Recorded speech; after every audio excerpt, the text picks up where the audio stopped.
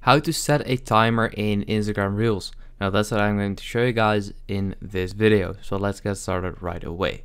Now what you want to do is click on the plus icon, just go to Reel like so.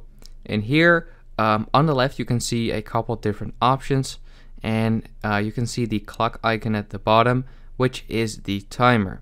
So here you can set a timer to whatever you want. So the countdown is now on 3 seconds or 10 seconds. So I'm going to set it to 3 seconds for now, or 10. Nah, 3 is fine. Just click on set timer, and now you can click on the film icon and it will count down, and now it will start recording. And I don't even have my finger on the record button. That's just doing it automatically, so you can set up your phone anywhere you want and just record without having to hold your thumb on it. So then just click on preview, and you can just click on next and share it on your page. So that is all there is to it. I hope this quick video helped you out. Please leave a like and let me know in the comments if it worked. I'll see you next time. Have a good day.